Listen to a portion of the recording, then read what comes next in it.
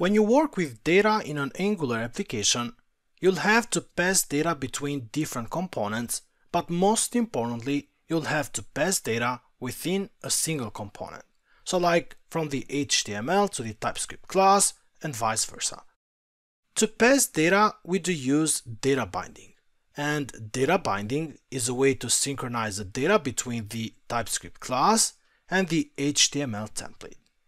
When the data flows in one direction, we have one-way data binding. So for example, from the view to the TypeScript class or from the TypeScript class to the view.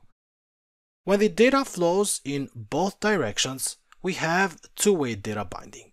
And when the data is passed using an event, such as a click event, then we have event binding. Interpolation is the simplest way of passing data from the TypeScript class to a view. But let us go to the project and learn how to pass data using interpolation.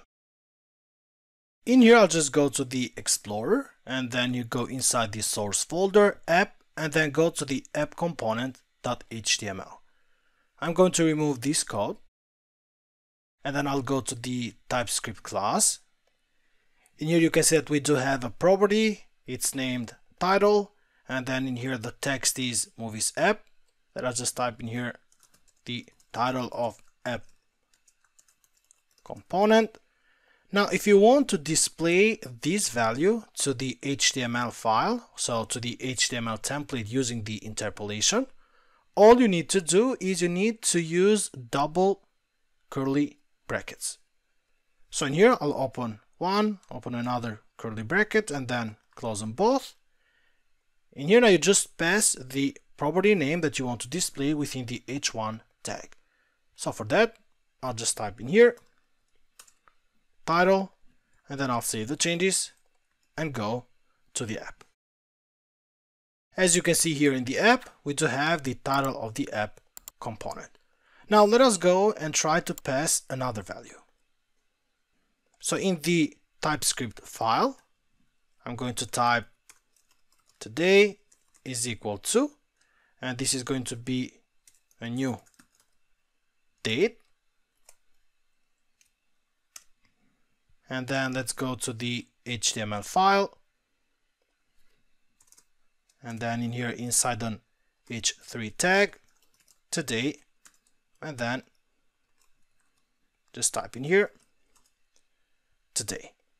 Now let us also go and define, let's say, an image URL. So that is going to be image URL is equal to, I do have an image that I have uploaded for this course, and that is https and then .net how.net /images /movies /movie -1 and then .jpg.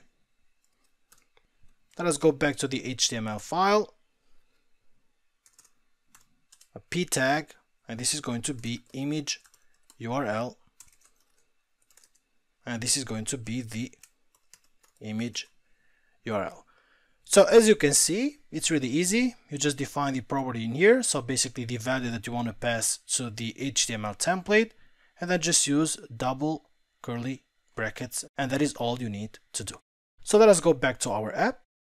So in here now you can see that we have the title, we do have the today, this is the time in the Central European time zone, and that's because I'm currently located at this time zone. And here you also have the image URL. And here you can see that the date is in this format, which is not readable. But if you want to change the date format, it's really easy by using the Angular pipes, and that's what we're going to check on the next part.